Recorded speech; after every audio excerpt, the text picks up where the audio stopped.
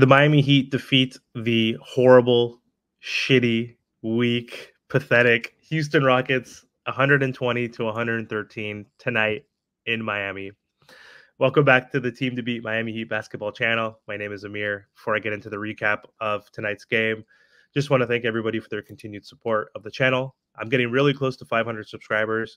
Been putting in a lot of work and effort, so it would mean a lot if you could subscribe. So before we do also get into the recap, I just want to introduce Katino Mobley. He's back on the channel. What's up, Vonnie? How you doing, man? Hey, what's up, buddy? Not much, man. Just a little more elated that the Miami Heat defeated the Rockets tonight because I know you guys beat us earlier in the season. Is that correct? We've already played once, or was that preseason? I think it might have been preseason. Was it preseason? I don't know. You made it. You were very happy when anytime the Rockets beat the Heat and vice versa. We always like throw nice jabs at each other, right? Friendly jabs. So I guess this was the first game of the season. So yeah, Vonnie is a hardcore Houston Rockets fan. He's been on the channel a few times. We've talked about a few different things, but I wanted him to be here tonight to talk about the ass whipping that the Rockets received from the Miami Heat tonight. Um, it was a bounce back game for the Miami Heat. They were on a 5-game road trip, West Coast road trip, and so pretty big win, honestly. Like last year, 2 years ago, the Heat beating the Rockets would it be considered a good win because the Rockets have been shit, obviously, but they've definitely turned it around this year. And I get a lot of good information from Vonnie here, who is our correspondent, who tells us how good the Rockets have been throughout the year. But we know that with Ime, like they have an identity on defense. They're the fourth best defensive team in the NBA, which is shocking. But they have some really tough-minded players, and they had some good players, defensive players out with Tari Eason and their joker Dylan Brooks. So pretty impressive defensively, honestly. I haven't really watched too many Rockets games. I've seen maybe one or two so far this season, but they're a young and upcoming team. They have young talent. Sengun's one of the most underrated players in the NBA, but he's only in his third year. So, of course, I think in the next 2 years, he's going to expand even further, probably be like a 25-point scorer, get more recognition. You got Jalen Green, who represents Fresno. Vonnie and I are from Fresno. He played in high school in Fresno, so not too high on him, but he's still ignitable, young talent, and then just a lot of other good pieces in terms of like the veterans they signed with Fred, who crushed it tonight. Dylan Brooks didn't play, so really big win for the Miami Heat coming off that 5 road trip. Jimmy Butler's missed 8 out of the last 9 games. I know you guys were missing some pieces, but we were missing our best player. So big win without Caleb and Jimmy again. I know, Bonnie, you didn't catch the entire game, but what do you think went wrong tonight? You watch every Rockets game. You looked at the box score. You saw the highlights. What do you think went wrong on your end? Couple of things. One, Sengun in foul trouble. When he's on the bench and he's having to monitor his fouls, it is just the offense flows through him. And when we utilize him like a Jokic, he always makes the right pass. He plays very selfless, and him and Fred with pick and roll are just like there's it's such a go-to for us to get buckets. He's off the court. You could tell like those stretches where Jabari, Cam, Jalen are just jacking up, bad 3-pointers early in the shot clock that are contested. We just didn't have the same flow of ball movement, like I said, when he's off the court. And then on top of it, I'd say the other thing was just that Jabari and Jalen had a horrible shooting night. I think they were like 5 for like 20, 21, something like that. So that's not going to cut it from your number 2 and number 3 draft picks, 2 of your starters on the road. So those things definitely hurt. Yeah, I haven't looked at the box score yet, so didn't have a chance to look at either side, but that sounds pretty horrendous. And watching the game, yeah, Jabari looked pretty absent, especially in the first half. He wasn't really involved. I know he started getting a little more aggressive in the second half. It was pretty interesting when it came to matchups. I saw Kyle Lowry was guarding him for the most part throughout the game, and that little pit bull meatball has enough weight, and when he has such a low center of gravity, right? And Jabari is a freaking twig. So he actually was like semi-successful, especially in the first half. And I forgot who was Lowry guarding in the playoffs against like the Celtics, and he was guarding someone bigger throughout. I don't, Not it not. could have been Jalen at times, Oh, but he has a tendency to like guard bigger players just because he's a little bit slower these days, right? So it's a little bit hard for him to guard a Jalen or even a Fred. Fred's too elusive, man. That guy's like sneaky elusive, dude, with his like hesitations and crossovers. He's a good playmaker too. Obviously, he's averaging like 8 assists. His points are down, but excuse me. But yeah, Lowry did a good job, I think, guarding him. Jalen just takes some horrible shots at times, right? Like he's got like the Tyler Hero syndrome. He's got a little bit better this year, I think. Tyler, he's taking better shots. He's been more efficient, but they're too flashy. You know, those guys try to take the side step back, fade away opportunities when they could just pull up and shoot over a smaller defender. So um happy that those guys suffered tonight. Bam was also dealing with foul trouble too in the first half as well. So he was in the first quarter specifically. He had 2 fouls. He got his third one early in the second quarter. So he had to sit out a lot of that game. But he was super quiet as well. So him and Sengun were both relatively quiet in the first half, but then they both stepped up, obviously, which we knew they would do. Bam took only 3 shots in the first half, but he came out really strong in the third quarter. Um, yeah, I think one of the things I noticed too is the Heat just put out more effort, which I was surprised because I thought the younger team on the road, they have a bad road record. What are you guys, 3-10 before the game or 3-11? I thought you guys would just try to put more effort in, knowing that you guys have a bad road record and you need to improve on that end if you actually want to be a real playing contender, I guess, because you guys are probably going to be in that 7 to 10 range probably throughout the year. Um, yeah, did you notice that there was like just a lack of effort? I guess defensively, I guess because you guys should have done better, I think, because the Miami Heat offensive rating, we're like middle of the tier, like offense is an issue or leading or second leading scorer and best player was out tonight, right? So I thought you guys would probably handle us a little bit better, but it just seemed like you guys were less motivated tonight for some reason. I think, like you said, just during the course of the year already. I mean, we play completely different on the road than we do at home. Super strong home record, and like you said, we've got 3 road wins so far. I thought coming into this game we had a chance. This is actually going to be a really, really hard stretch for us. You guys are coming back home tonight. The Rockets are on a 6-game road trip, starting with Miami. I was optimistic just because I knew Jimmy was going to be out, so I figured it would be a good way for us to start the road trip. Um, but like I said, just the lack of shot making in this game, it just bit us. And then on top of it, Miami and the Rockets, like it's just always one of those matchups where the Rockets typically struggle.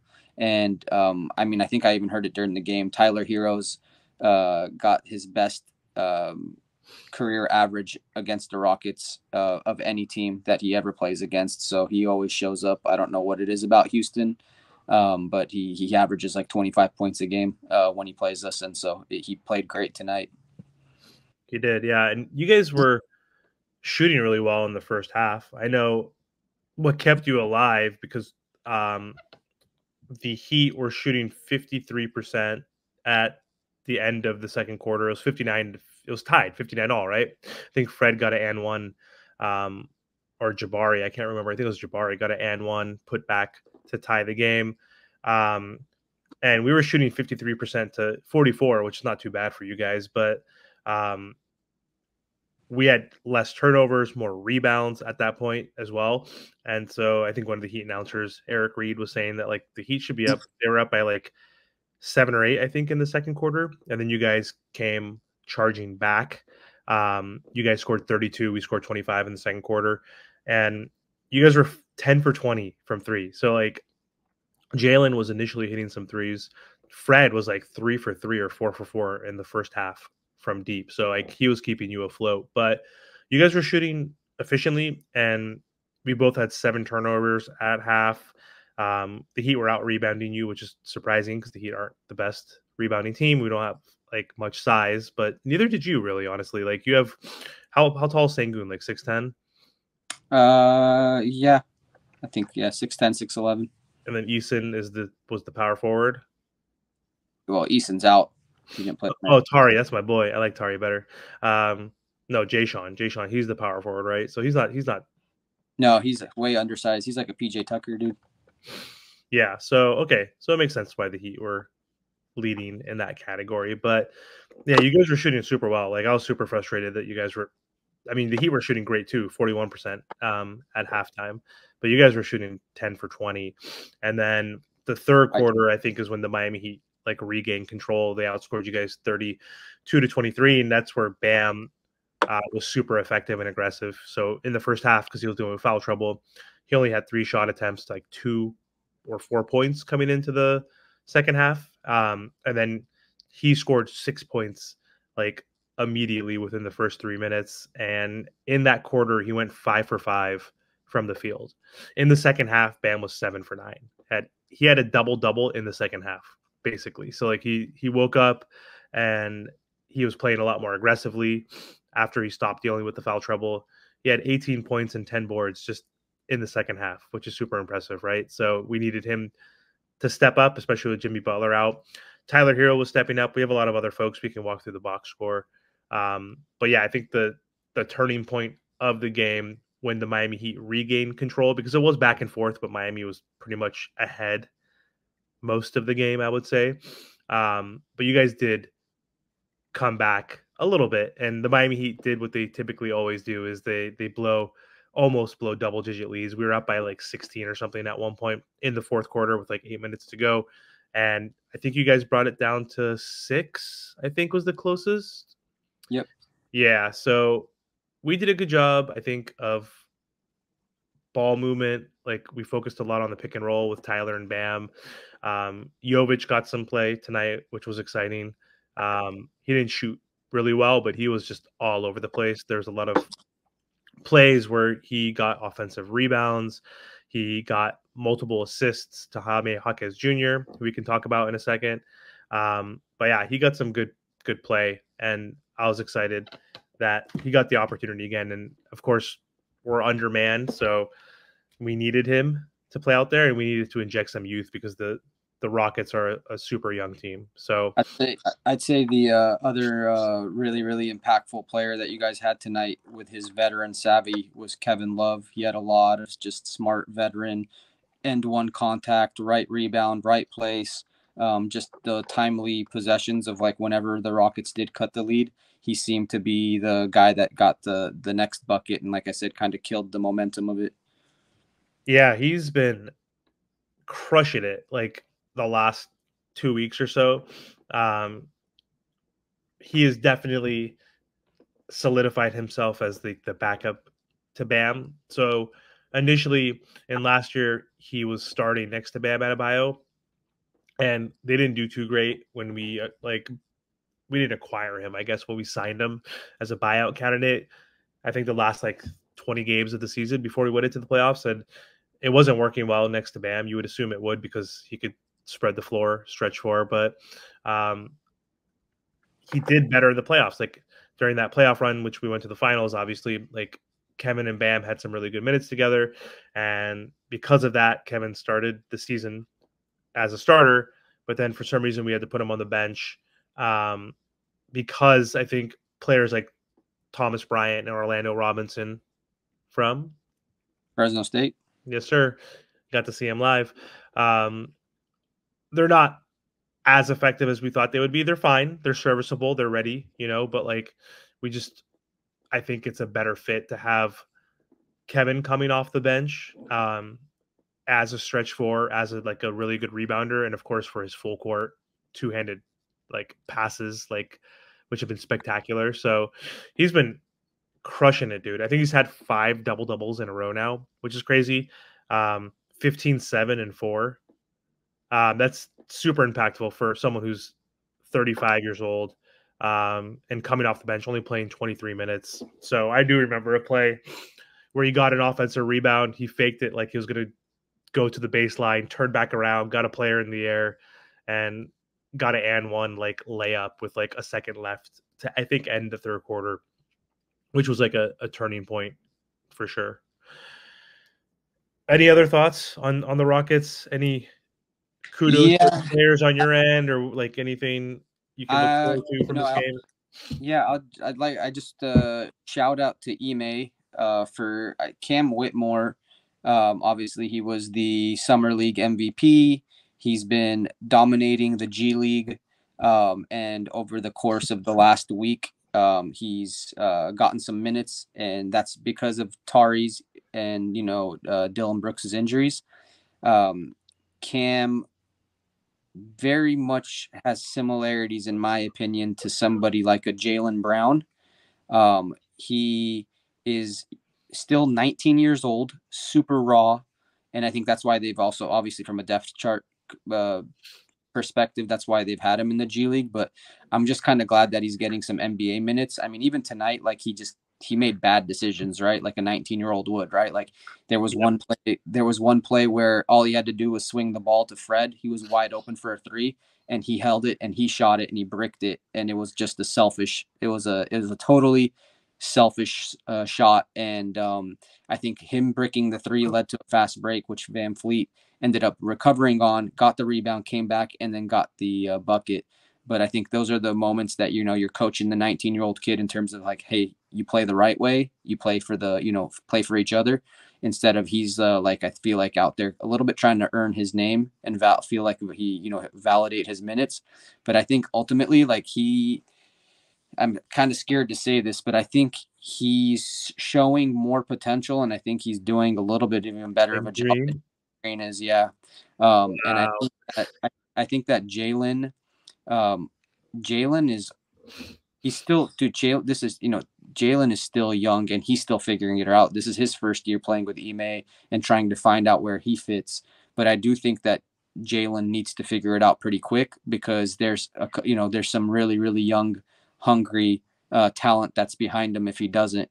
And where Jalen's contract is coming up here very very soon, he needs to figure that out because he is absolutely does not justify like a max deal or anything like that as far as an extension comes due.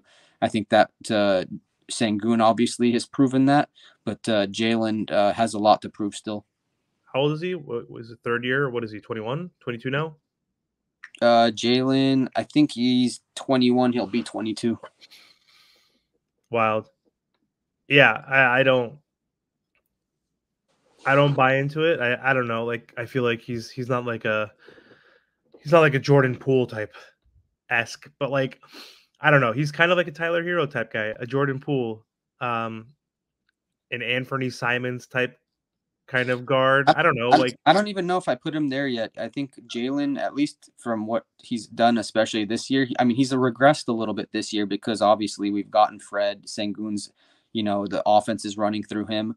But Jalen's got to figure out what his role is, right? Like, I mean, he's got athleticism and he's supposed to be a shooter, but his shooting touch has definitely been lacking.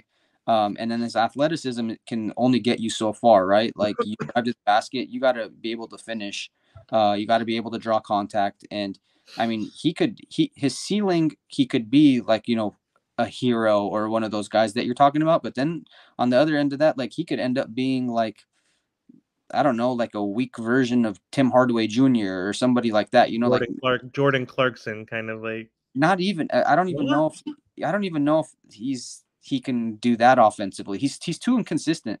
He like he has like two really like amazing games like every 10 games.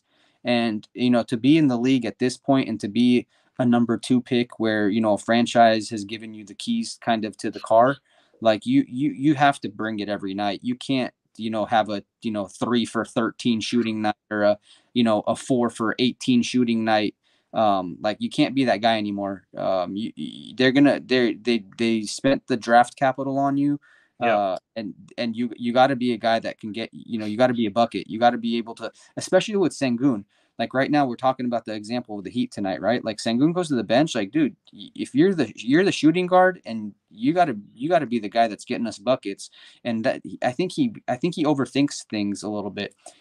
He does have a very nice shot, but for some reason I think he gets in his head, and when he doesn't have that rhythm and he doesn't see it fall down a couple times, then he's just in this rut.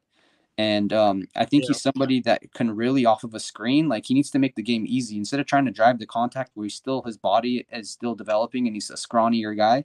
He needs to just come off the pick, get the mid range jumper, and go for the twos and work into it. But like I said, I haven't. I'm not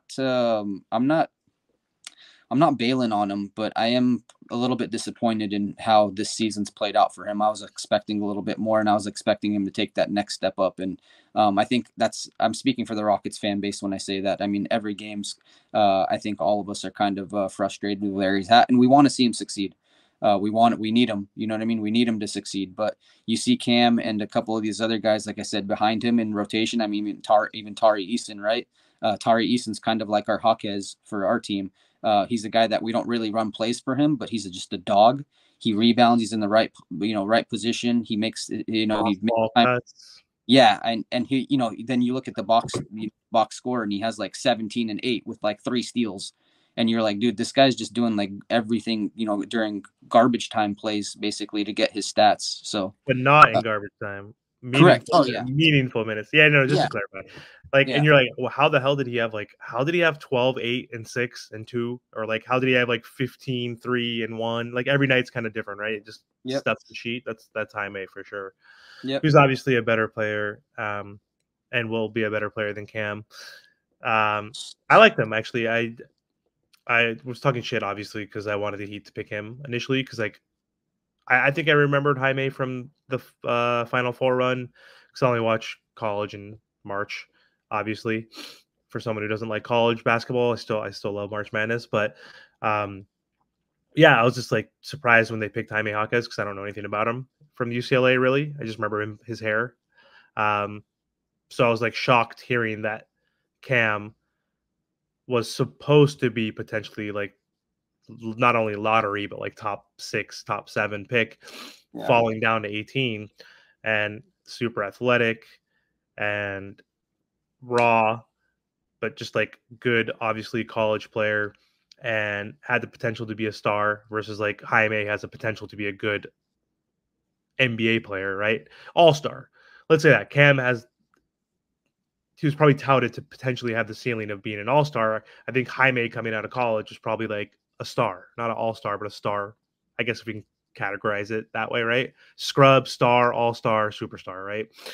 Um, and I mean just role player in terms of scrub, not actual scrubs like Mark Matson or anybody like that, but or Smush Parker to just talk shit on former Lakers. But I guess Smush was a Heat player for 1 year, so I guess shout out to Smush.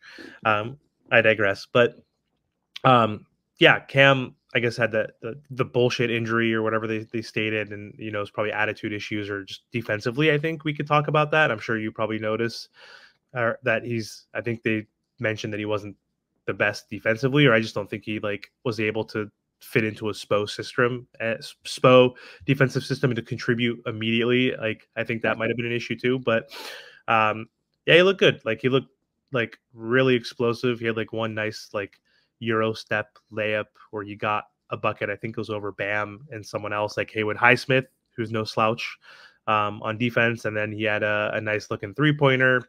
I think a nice mid range. You could see the talent there. But another boneheaded play that you forgot to say was that he was above the break. I think at the like free throw line area, I guess, and he had a wide open lane. So he went for a dunk attempt, but Kevin Love, Mr. Savvy, was like at the dotted line. All he had to do was when he saw him accelerate from the free throw line, take one step out of the dotted line, and literally just stood there and waited for him to go aerial.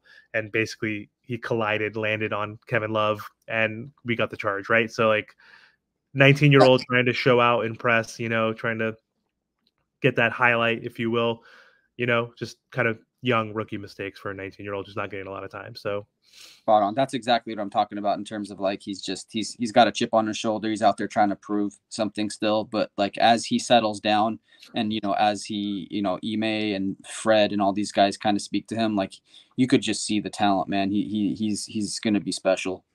for sure. Just like my boy Jaime, who was the second month in a row Eastern Conference Rookie of the Month, dude. Hey, I'm a trivia time. Do you know who the Western Conference Player of the Week was last week?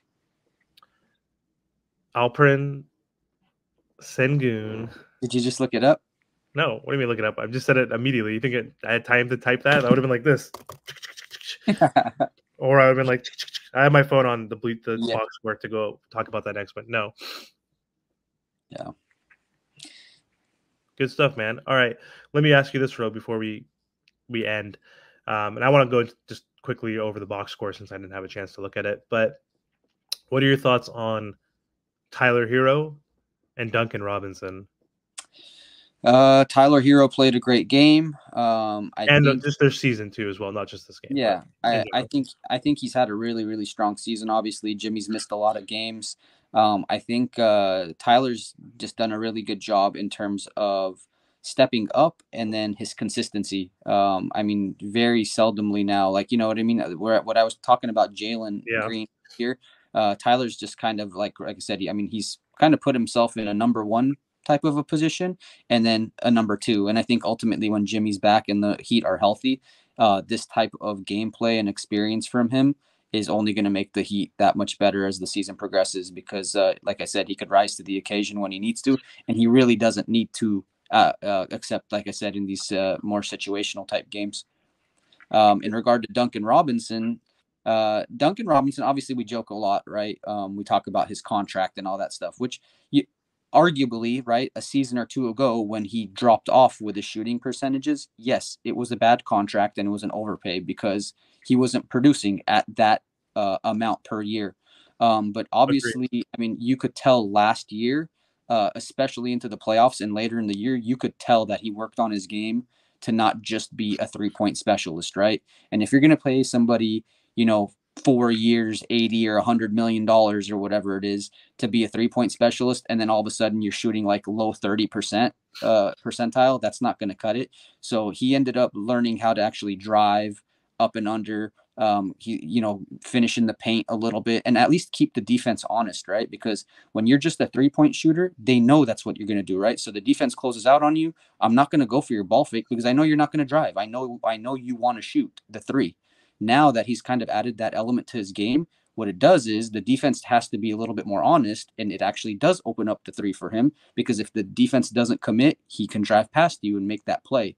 So I think him learning how to play his position better and broaden his game has one improved his 3 point shot again by keeping the defense honest, and then two, like I said, he's actually now he's not the worst contract in the league, right? Like now he's kind of he's brought his game back to where he was when he got the deal, right? So yeah, I'm really happy for Duncan, man. I always liked him.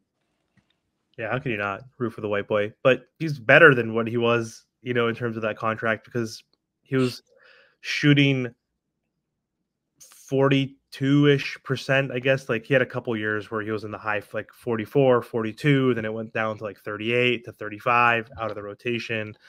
If you're not hitting threes, then and you can't play defense, which is something you didn't bring up because you don't Yeah, obviously follow and watch every Heat game. But he basically has improved on both ends of the floor. Like he has improved much more as a playmaker and a dribbler offensively than he has defensively, but I think he's moving his feet better laterally now, and he's less handsy, um, which has been helpful. And I think the refs knew that he was a shitty defender, and he was holding players a lot, grabbing players a lot, hand checking a lot, and trying to get away with it, which he didn't. So they would call so many fouls on him, and he would foul out a lot in the past. But now he's getting the respect from the refs. They realize that like this guy's actually playing better, rotating better, moving better, using his feet, trying to beat players to spots and whatnot, and not using his hands. So it's kind of like crazy to see that like he's not getting those shitty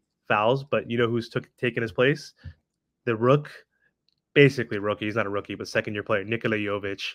He's not he's not the best defender. That's why he wasn't in the rotation throughout the year. He's finally getting some time the past week or so.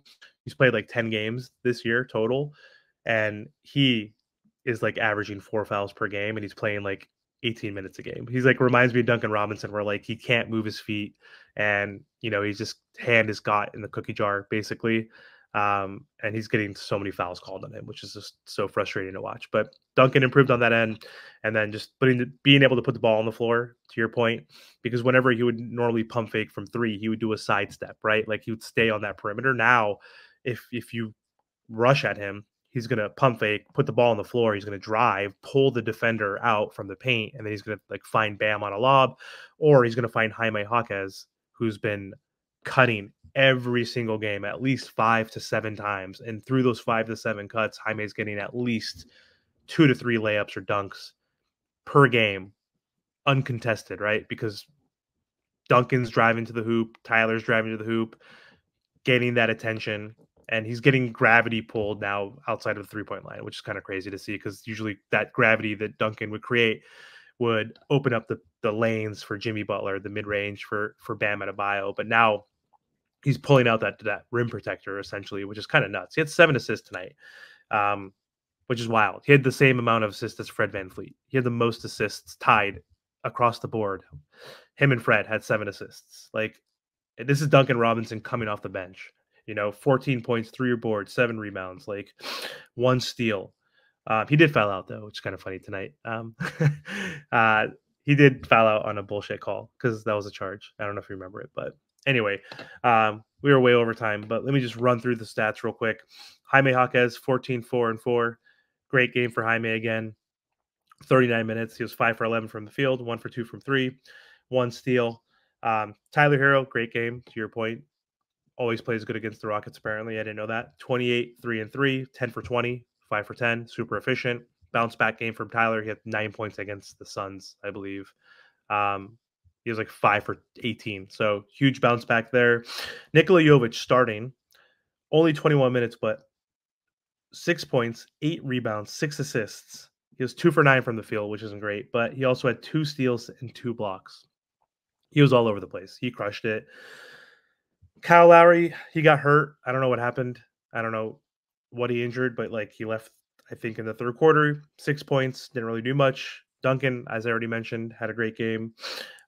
J. Rich playing really well again. Also a good pickup, former Miami Heat player for the minimum.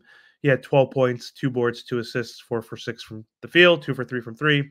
And Kayla, 15, 7, and 4. So really good outing for the Heat. On the Rocket side, we'll go through this quickly. Fred VanVleet kept you guys afloat. No one really played that great outside of him and Sengun, but he balled it up. 32 points, 5 boards, 7 assists, 10 for 22 from the field, 7 for 14 from 3, which was huge, 50%. He was 4 for 4. That's, I think, what kept you guys in the first half, and not going down double digits. So he did really well. 2 blocks too, man. That guy's like 5'7", like Spud Webb, without the athleticism. But huge game for him. Wasn't enough. Jayshawn Tate, 9 points, 4 boards, 1 assist. Sengun was quiet. To your point, he did foul out actually too. I didn't realize him and Duncan had something in common tonight, but he did have those 3 early fouls too. Wasn't really effective. Wasn't shooting too much in the first half. I think Bam's length was kind of bothering him, but then he's like, I'm not afraid of anybody. Like, this guy's a freaking gangster, dude. This guy's baby Joker. Had his nice back to the basket, which is atypical in this NBA, right? Like, he can like face up, spot up, obviously, but he likes to do the spin move where he goes spins baseline and does like that up and under, or he goes up for the dunk, which is nice. Really good player, super underrated. So yeah, he did really well. 9 for 15 from the field. Jabari, horrible. I guess you're right. 3 for 13, only 10 points, 6 boards, 1 for 5 from 3. And Jalen, only 11 points, but 5 boards, 6 assists. He had some good pick and roll action with Sengun. I think his playmaking was better tonight. His shot was off, but he did find Sengun on a bunch of pick and rolls, I think, in the second half, which was good. But 2 for 10, but 2 for 8. Like, his appetite for shots were all at 3, basically, right? And like, how many of those were open? I don't remember. Probably 2 of them. He probably had 6 tough shots, probably, I would say, or contested. And if he's super athletic, I know he probably needs to be trying to attack the rim, because I mean, Bam's a good defensive player, but he's not the best shot blocker, right? Rim protector, and the Heat are really small, so I think he missed an opportunity for taking it to the rim because like the Miami Heat's biggest issue this off season or the season, Vonnie, is like point of attack defending. So a lot of guards typically destroy us at the point of attack and get into the paint. So I think that was a missed opportunity. And yeah, no one else really stood out except for Cam. 17 minutes, 11.6 boards, 5 for 8. So good game for the Miami Heat. Impressive win. I'm happy. Sorry that your team sucks. Sorry that they lost. Sorry that they're probably not going to make the playoffs this year, and they'll probably never win a championship again. But we're both Niner fans, so at least we have that in common. And hopefully the Niners are going to win the Super Bowl this year. We'll see. We got the number 1 seed in the bye, so happy for that. Anyway, thanks for joining me tonight, buddy. Really appreciate it. Take care.